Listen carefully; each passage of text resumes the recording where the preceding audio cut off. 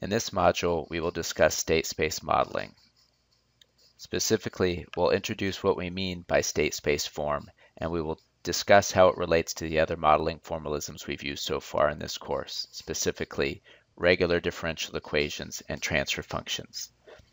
We'll then talk about how to put a system into state-space form, and we will discuss how to transfer between model types, specifically between state-space form and transfer function form.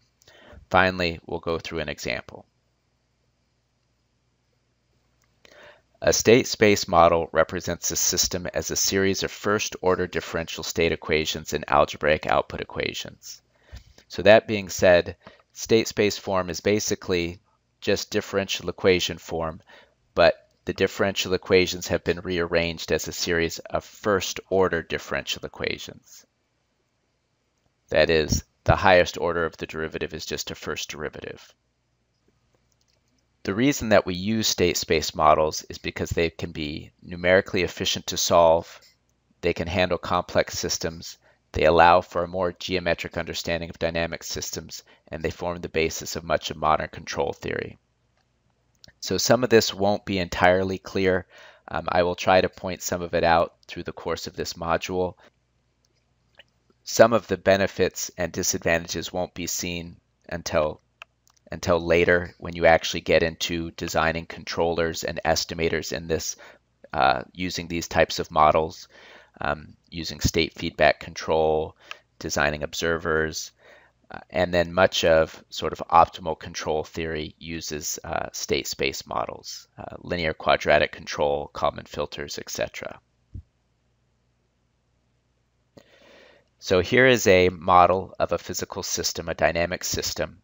And if we look at it, we have a third-order differential equation modeling the system. By definition, this is not in state-space form. In order to be in state-space form, we need to model the system as a series of first-order differential equations. Here, the highest derivative is third order. Therefore, one way to put a differential equation model into transfer function form is to simply do a change of variables. So here we have a third-order differential equation. By choosing this new set of variables, we can rearrange this as three first-order differential equations. So we have a variable for the lowest derivative, the zeroth derivative, the first, and the second. The highest derivative does not need its own state variable. So here we repeat the original differential equation. We're going to do this change of variables in order to put it into state-space form.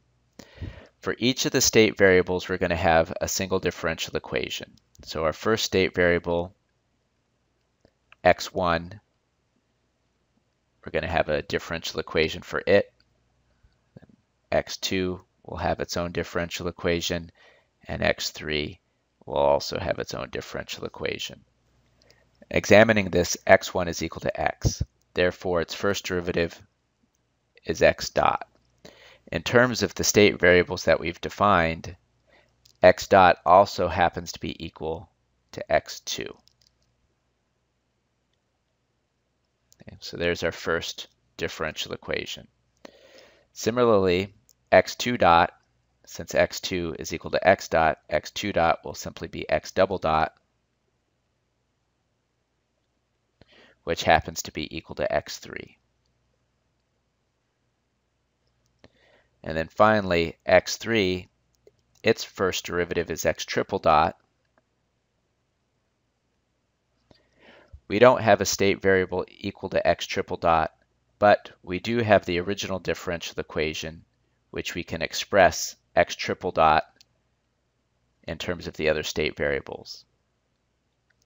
So if I subtract all of these terms to the other side, I have negative 5x double dot, where x double dot is x3.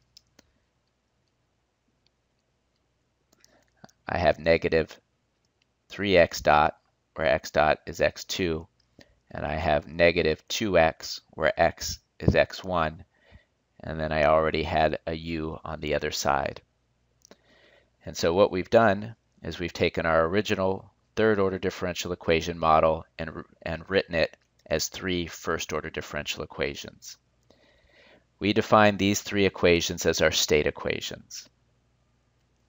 State space form also includes an output equation or a series of output equations. What defines the output is sort of an engineering decision. It depends what we're trying to control. It depends what we're trying to analyze. So position could be the output, velocity could be the output, both could be the outputs. So let's say arbitrarily that in this case, x dot is the output. That just means that our output is x2 because x dot is equal to x2. This is something that you'll have to be told or you'll have to decide based on what it is you're trying to accomplish. So looking at this, this is a complete state space model of the original differential equation. This particular system has one input, u, it has one output, y, and it has three state variables, being the x1, x2, and x3. In general, state space models have the following form. Okay, so we have a derivative for each of the state variables, and each of those derivatives is a function of the other state variables and all of the inputs, where there could be more than one input. You'll notice that these are all first-order differential equations. They have a single first-order derivative being a function of non-derivatives, of only state variables and inputs. One thing that's interesting to note is that these functions can be nonlinear and they can be time varying. So the function itself could be a state variable squared, it could be the sign of a state variable, etc. Furthermore, the coefficients don't necessarily need to be constant. They can change with time. So this is a very general format that's applicable to basically any sort of dynamic system. Similarly, we have output equations, which are algebraic equations. There are no derivatives in the output equations. In this case, we have p outputs, and each output is a function of the state variables and the inputs. So this is the most general form of a state space model, where it could be linear or nonlinear, varying or time varying. If it turns out that our system of equations are linear, then we can rewrite them as matrices. And this is the general form. So we have a vector of the derivatives of all of the state variables.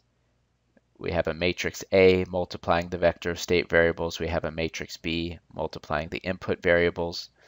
So this matrix equation constitutes all of the state equations. And then we have a second matrix equation for all of the output equations, where we have a vector of outputs equal to a C matrix times a vector of state variables plus a D matrix multiplying a vector of inputs. So if we consider our previous example, here are the state equations, here is the output equation. We can rewrite this in matrix form because these are linear equations. So specifically, we'll have a vector of derivatives of our state variables, x1 dot, x2 dot, and x3 dot. We'll have an A matrix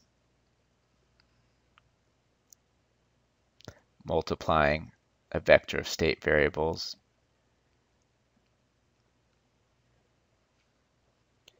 We'll have a B matrix multiplying a vector of inputs. In this case, we have only a single input, a scalar input. And then we'll also have our output equations. We'll have a vector of outputs. In this case, we have only a single output, a scalar. We'll have a C matrix multiplying a vector of state variables. And we'll have a D matrix multiplying our input vector, which in this case has only one element. So looking at the first part, with our A matrix, the first row of the A matrix is going to represent our first state equation. So x1 dot is equal to x2. So that means that the first row of our A matrix is going to be 1. It's going to be 0, 1, 0. If we took this row and multiplied it by that column, we would get 0 times x1 plus 1 times x2 plus 0 times x3, meaning x1 dot is equal to x2, just as we have here. Since the first equation is not a function of the input u, that row of the B matrix is just 0. The second row represents what x2 dot is equal to. So it's 0 times x1, 0 times x2, 1 times x3, and 0 times u.